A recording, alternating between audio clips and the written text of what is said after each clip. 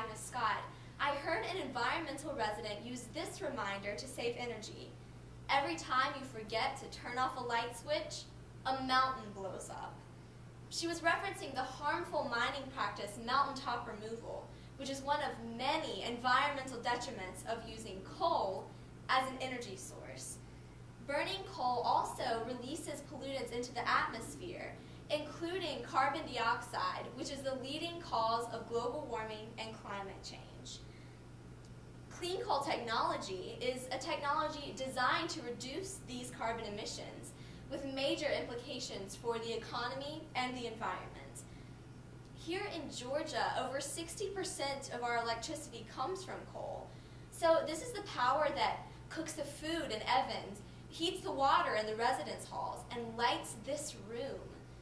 As this issue is so relevant for the Agnes Scott community, I'd like to first define the term clean coal technology, and then go into some of the reasons that people support the adoption of this technology, and also reasons why people oppose this technology.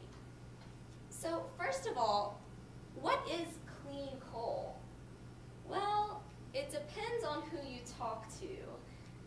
When coal is burned, it generates steam, which goes into a steam turbine, and that motion goes into a generator where electricity is generated.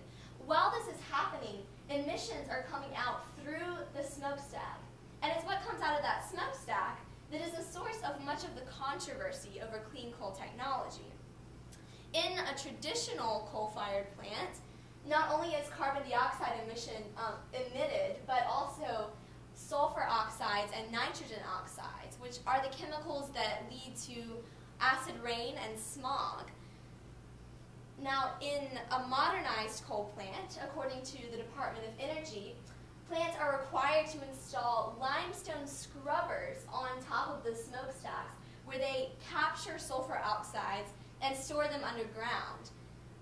Some plants also have low NOx burners, which burn the fuel in a low oxygen environment, preventing nitrogen oxide from ever forming.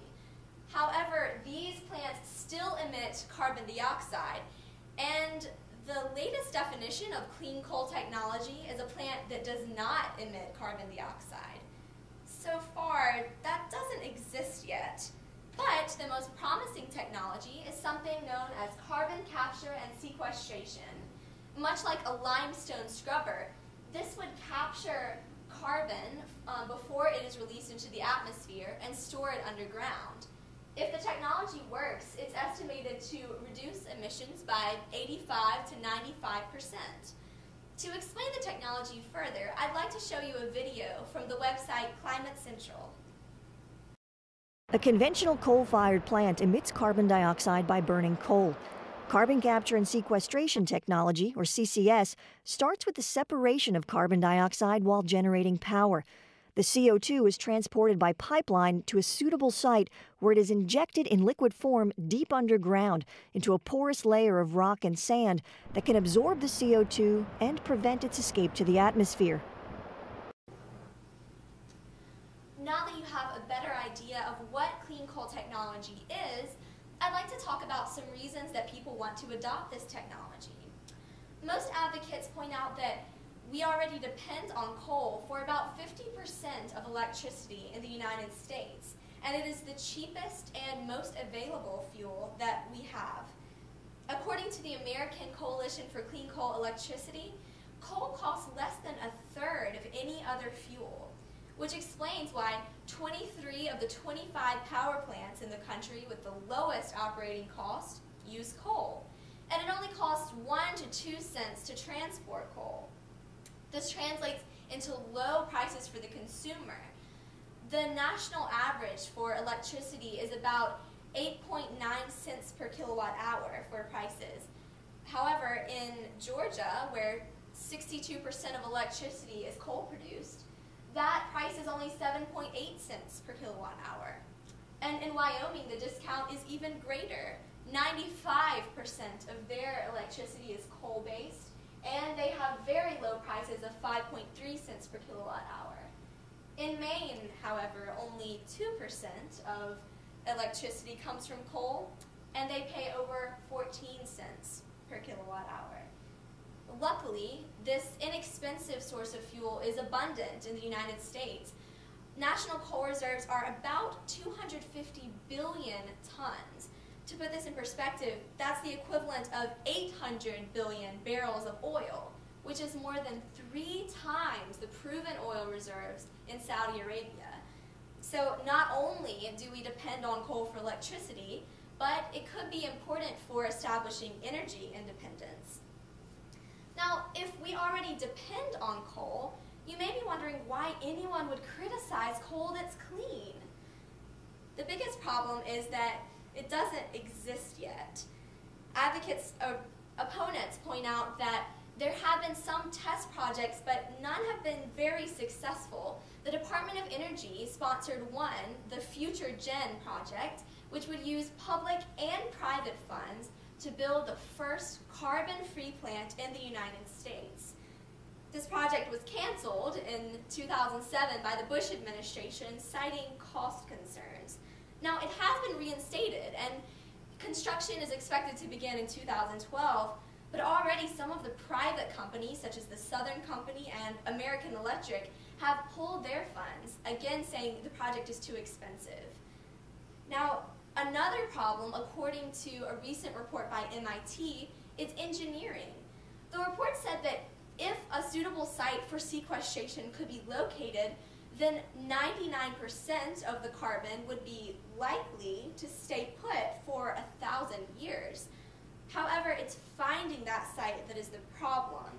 One project sponsored by BP was to build a state-of-the-art carbon capture and sequestration facility in Australia. But that project was also canceled because the site chosen for sequestration was later found to have too many cracks. Now, even if these problems could be overcome, environmentalists point out that there are severe concerns with the environmental effects of the technology.